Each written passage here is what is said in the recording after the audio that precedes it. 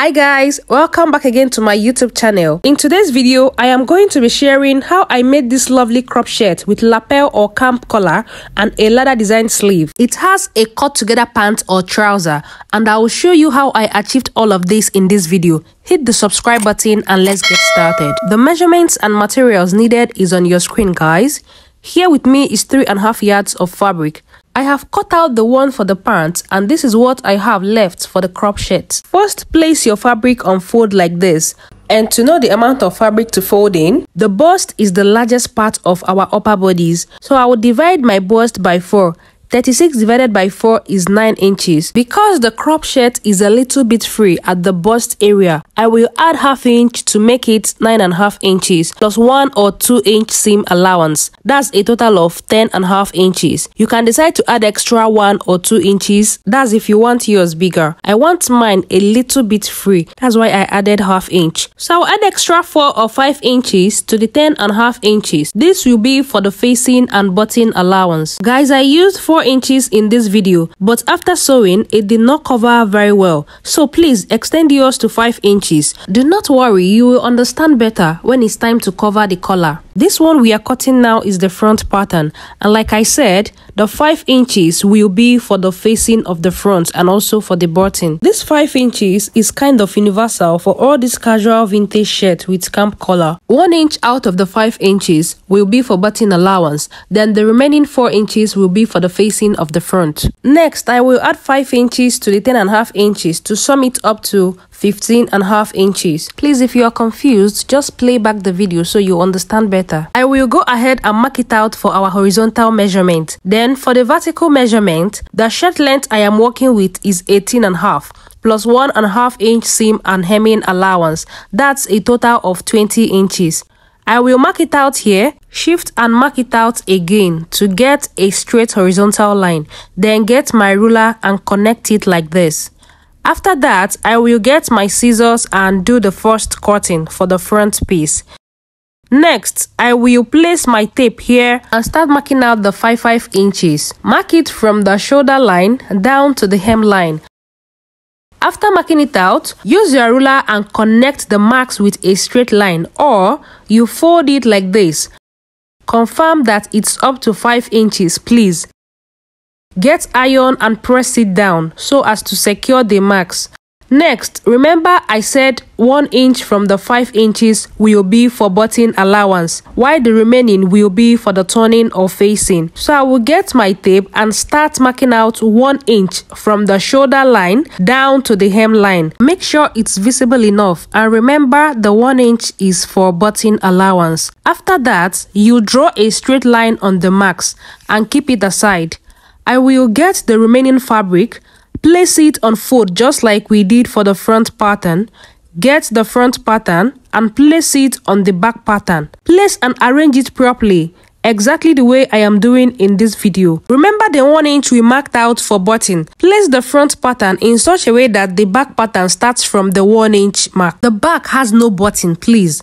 That is why you have to make sure that the center back starts exactly from the 1 inch. Here, I am using my tape to confirm that the center back is 1 inch away from the front pattern. Just watch closely and do exactly what I am doing in this video so you won't get confused, please. As you can see, I have placed it properly, and I believe yours is like this as well. The next thing I'm going to do is to extend the back pattern length by 3 inches. So I will place my tape like this with the 3 inches directly on the shoulder line of the front pattern and mark out 3 inches with my chalk. I will shift to this end and mark it out again. Then get my ruler and draw a straight line on the mark. That becomes the shoulder line from the back pattern. Next, I will get my scissors and trace out the back pattern with the front pattern. After cutting out the back pattern, this is what I have. As you can see, I took out my 1 inch button allowance, and this is it. Next, I will pull up the front piece to meet up with the back piece shoulder line so that we can start taking the measurement. First, I will place my tape here and mark out 2.5 inches. After marking it out, I will get my ruler and slantly draw a straight line from here down to the 2.5 inches mark. Get my scissors and cut through the line. That's it for the shoulder slants. Next, I will pull down the front pattern back to where it was. Arrange it properly, then fold down the back shoulder by 1.5 inches. If you have iron, you go ahead and secure the fold with your pressing iron so that the fabric doesn't shift or something. Next, I will divide my shoulder measurement by 2. 15 divided by 2 is 7.5 inches plus 1 inch ease and seam allowance. I will mark it at 8.5 inches. Divide your armhole by 2 inches plus ½ inch ease and seam allowance. If you don't know your armhole measurement, divide your bust by 6 and add 1.5 inches. I will mark out my armhole at 8 inches. Then to draw the armhole curve, I will first draw a straight line from the shoulder mark down to the armhole mark. Next, I will come to the center of the straight line and go in by ½ inch. Here, I am cross-checking to make sure that it's at the center. After marking it out, I will get my curve, place it well such that it's touching the ½ inch mark. Then I will draw the armhole curve like this. Here I am trying to make the chalk visible enough for you guys to see it well. I will get my scissors. Please watch closely. For the back armhole, I will just cut it like this. Do not go in by ½ inch, just like you see me doing in the video. Carefully cut it well to avoid mistake, please. After cutting, remember, both the front and back pattern is here, so I will raise the front pattern small and cut through the ½ inch like this, and that will be all for the armhole cutting. Do not forget to secure the folds with your pressing iron. Remember, this is our 5 inches fold. I will get my scissors and notch it like this. Next is to cut the neck. First, I will open up this a little, then take down the 1.5 inches back again. Place my tape here and mark out 1 inch. That's the 1 inch for button allowance. After that, I will place my tape on the 1 inch mark and go in by 3 inches for the wideness of the neck. For the neck depth, I will place my tape here on the shoulder line and come down by 4 inches. Here with my chalk, I am extending the 4 inches mark so as to form a straight line with it, like this.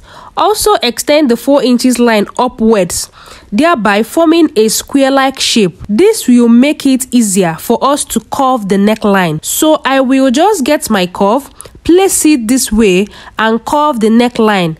After curving it, I will come up here and also curve this end. For the back neckline, I will place my tape here and mark out 3 inches for the wideness. Then use my chalk to curve it down to meet up with the front curve like this. After marking and curving it well, I will get my scissors and start cutting the back neck from here through the curve to this very end like this. I did not deepen the neck any further, just cut it through like that. As you can see, the wideness rhymes together. Next, I will start cutting the front neckline from here towards the curve down to this very end. When you get to the 1 inch we marked out for button, you stop. This is only for the front neckline, please. Then come up here and start cutting through this 1 inch line. When you get to the neck depth, you stop. I will come back to this side and cut out everything. I will fold up this back pattern shoulder, and as you can see, the front and back neck width rhymes together. I will just trim off here a little. Guys, this is what my front and back pattern looks like. We have taken down the measurements already. The crop shirt is a little bit free, so I will use the round bust measurement for both the waist and the top length. Here, I am cross-checking the armhole to confirm that it's correct. That's all for the cutting, guys. Next thing is to cut the sleeve. So here is the remaining fabric. I will fold it up like this. The sleeve length I am working with is 9 inches plus 2 inches seam and hemming allowance. Because I want to cut the 2 sleeves at the same time, I will confirm the length and fold it again like this. So here, if you notice, the length has reduced to 7 inches, but this is just for me because I want the plain red border to be at the down part of my sleeve. Here is the border piece. I just like the design and I have cut it out, so I will just replace it at the down part of my sleeve. Please listen, guys, this border stuff is just because I like it, so please do not be confused. Just fold your fabric into 4 like this and use your exact sleeve length measurement. Do not forget to add 2 inches seam and hemming allowance. So after folding, you can join me from here. Place your tape here and mark out 4 inches. Then place it like this again and confirm the armhole measurement plus 1 inch ease and seam allowance. Make sure it matches with the armhole of the main pattern. I will just mark it out at 8.5 inches with my chalk. Then get my ruler and first draw a straight line. Then get a curve and curve from the sleeve cap like this down to meet with the armhole we marked out. Please note that my body measurement and yours must not be the same. So calculate yours and use it. Next, for the round sleeve measurement, I will divide it by 2. 13 divided by 2 is 6.5 plus ½ inch is allowance because I don't want it to be fitted. That's 7 inches. I will mark it out like this plus extra half or 1 inch seam allowance. That's a total of 8 inches. After marking it out, I will come down to the hem part and repeat the same thing. Then with my ruler, I will connect from the armhole mark down to the hem part like this. After that, please go ahead and start cutting through the lines on your own pattern. For me, because of that border design stuff, I will shift it out small and first cut through here for the both sleeve. Please do not be confused. Just play back so you can catch up and understand better. After cutting, I will get the border design piece and place it back like this and then continue cutting. After cutting, this is what I have. I will keep it aside, get the body pattern, separate the front from the back piece. This is what the back pattern looks like. It's just one piece. I will get the front. Do not forget to notch these ends up and down. I will open it up and as you can see, it's 2 pieces. That's because it's going to have a button. Next is to couple the front and back. I will get the back pattern, place it right side facing up. Get one piece of the front and place it right side facing down on the back piece. Fold back this 5 inches button and facing allowance.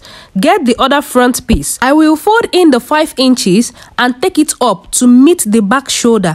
I will take it to my sewing machine, join the both shoulders first and show you guys. This is it guys, I am done joining the shoulders and this is what it looks like, very neat. Next I will bring down the front piece like this. Arrange it properly to meet the hem part. I will take it to my sewing machine to join the both sides. I will use the seam allowance we added to stitch down just as my index finger is directing. I will bring down the other side, arrange it carefully and also join the side. But before joining or coupling the sides, we need to fix the sleeves first. This is the sleeve. I have joined the border design and as you can see, it's very fine. So this is the already cut sleeves. Make sure to curve your sleeve properly so it fits well after joining. Also, notch the center cap. In case you are having issues sewing and fixing your sleeve, maybe after cutting or sewing, it doesn't fit well, check out the video card that just appeared at the top right of your screen to watch the well-detailed tutorial video on how to draft, cut and sew a basic sleeve. Or later, you check the description box because I will attach it there. If you look properly at the sleeve, you will notice there is a ladder design at the center of the sleeve. Here, I am marking out 1.25 inch for the ladder design rungs. But before we continue, here is our crop shirt. Remember, I am supposed to couple it up by joining the sides. But like I said earlier, we need to fix the sleeve first before we couple the shirt. So I will arrange it well, making sure the both armhole matches. I will get my scissors and notch this center here. I will repeat same for this other shoulder end. This is the ladder design sleeve, looking very neat. I will fold it like this. This is the second one. Fold it very well and notch the sleeve cap center. I don't want the video to be long so it doesn't bore you guys. I have a separate video on how I achieved the ladder design on the sleeve. Check the video card that just appeared to watch it now, or later you check the description box below for the well-detailed ladder sleeve tutorial. Remember, we are still going to cut the lapel or camp collar in this video, so please keep watching. Guys, after sewing the sleeves, please notch the centers first, also on the shirt. Next is to join the sleeve to the shirt. We will join the sleeve first before fixing the collar. I will get the two sleeves, Open and spread the shirt like this. Get the sleeve, place it like this on the shirt, center to center, the place we notched facing each other. Get my office pin and start pinning it down. I will get the second sleeve and repeat the same thing. This is me pinning down the sleeve to the armhole of the shirt, from the shoulder down to the armhole. After pinning it down, this is what I have. I will get my pin and also pin this other side down. After everything, this is what I have. I will take it to my sewing machine and stitch it down. As I stitch, I remove the pins. This is it, guys. I am done stitching and it's very neat. As you can see, everything rhymes, no mistake whatsoever. Now is the coupling time. I will arrange it properly like this, take it to my sewing machine and start stitching from the sleeve end here, just as my index finger is directing, down to the hem part of the shirt. I will also arrange this side and repeat the same thing and show you guys. I am done coupling the shirt and this is what I have. It's very neat. I will go ahead and turn it right side out. Next, I will get this soft gum. Place it here on this 5 inches facing and cut out 2 like this for the 2 sides. I will open it up, then gum it down to the 5 inches with my iron and show you guys. Here, as you can see, I have gum it down only on the 5 inches facing. This is because my fabric is kind of thick. It's not a light fabric. If you are working with a light fabric, you can gum down the bigger part of the front with it. So next, I will place the front like this, arrange it properly. Please make sure it's equal, then carefully cut out this. After cutting it, this is what it looks like. I will get my scissors and notch this very end for the both sides of the front. After that, I will arrange it like this. Get my tape and measure the neck so as to know the length of the collar that I will cut out. Please place it well to avoid one side getting bigger than the other.